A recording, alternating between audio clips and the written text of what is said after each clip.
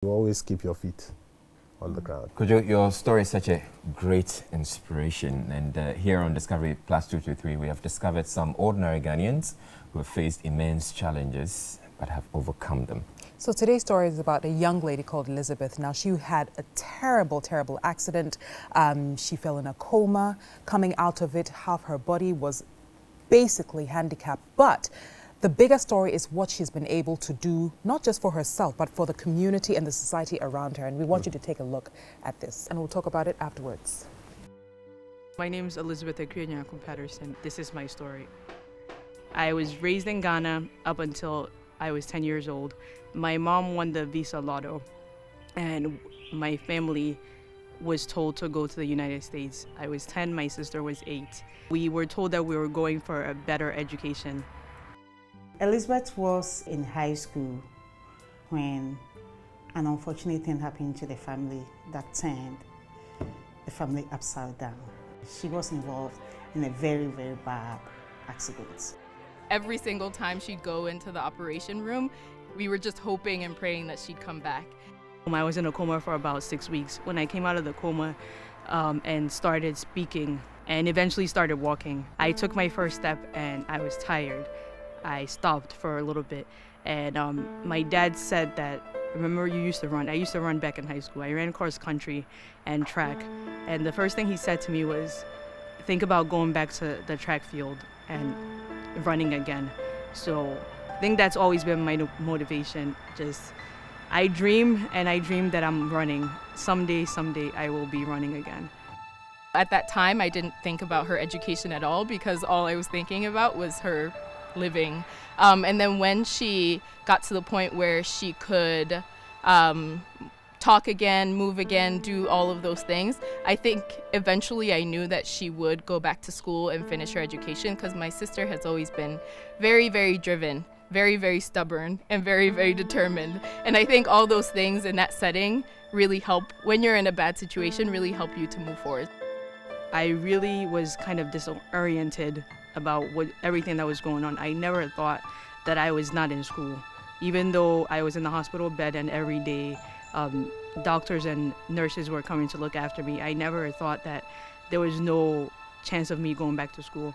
And I was getting tutored in the hospital by a teacher who was coming every day. Inpatient and outpatient, it took us for like 2 years. That hospital was in the middle of a university campus. So I'll put her in the wheelchair, take her out for fresh air, and then she will see the university students walking around and she will start crying. She was determined to go on with her education, even though her diagnosis for the accident was traumatic brain injury. I have a lot of cognitive issues also, and as a result I have a learning disability. I learn a little bit slower than most people, and I comprehend a little bit more delayed, and my vision was also affected.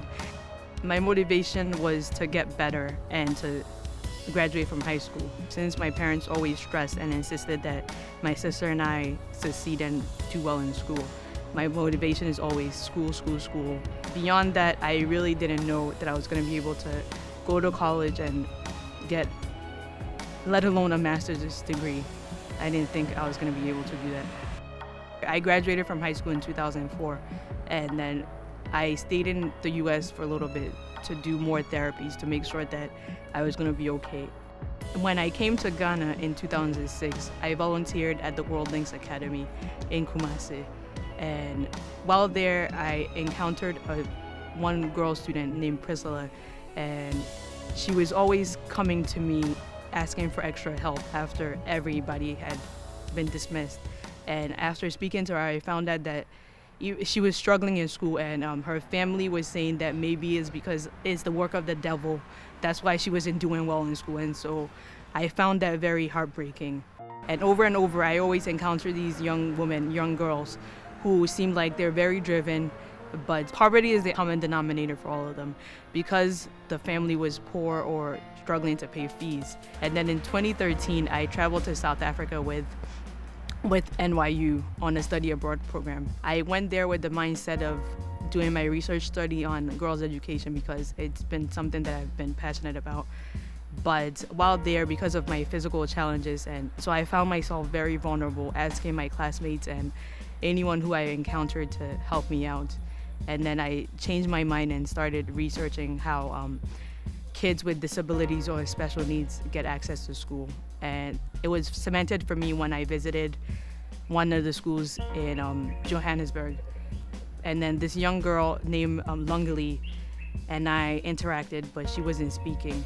And I found out that she's been tongue-tied from birth. And so for me, as someone who very recently, due to the accident, was not able to have speech, and my mom also told me that when I was younger, I was tongue-tied. I empathize with her, and I think it just kind of confirmed for me that I need to be advocating for girls and girls like Lungali who have special needs or disabilities. I'm the founder and executive director of the Girls Education Initiative of Ghana, GEIG. We support girls in the Ashanti and the Greater Accra regions with academic and financial support so they can survive and succeed through higher education. I think it's Elizabeth's way of saying thank you, Lord, for what God has done for her. There is no other way for her to thank God or to thank everyone, but also to extend what she has received to the needy girls. I often say that education saved my life, and so for families and parents, I would urge them to always have that in their mind, because if you fail or if you neglect to educate all your children, you're doing them a disservice. You're doing your country a disservice. Elizabeth is a fighter. Elizabeth is selfless. Elizabeth is a teacher. I always call her my teacher. She's my hero. My keys to success are education and my family.